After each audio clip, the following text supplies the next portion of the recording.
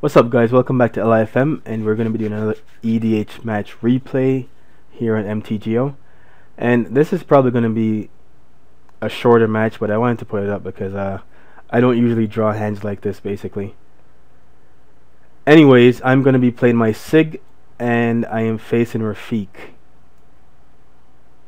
So it's a pretty good hand. I couldn't not keep this hand. I have Template Deceit in hand, Mana Crypt, Mind Stone.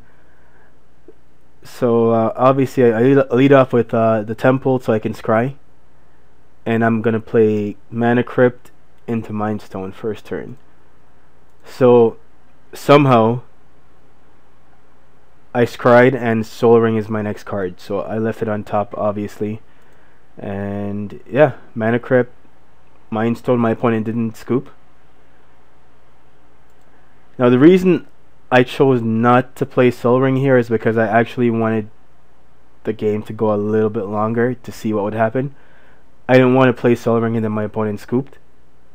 So that's why I didn't play it here. It wasn't necessary anyways, unless I was going to play Wurmcoil that turn, which most likely would have gotten a scoop. Unless my opponent had swords in hand. So I swing for 1 here.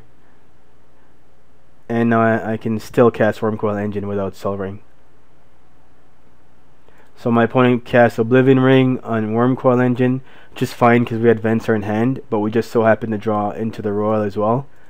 So it's pretty simple here. Swing for 1, pass the turn, and end of their turn we can just bounce Oblivion Ring with Into the Royal, which we do, and we draw Phyrexian Metamorph from Into the Royal with Kicker. So we're going to be swinging for 7 here, then we're going to be copying our Wurmcoil Engine and pass the turn with mana up to cast Venser if we need to.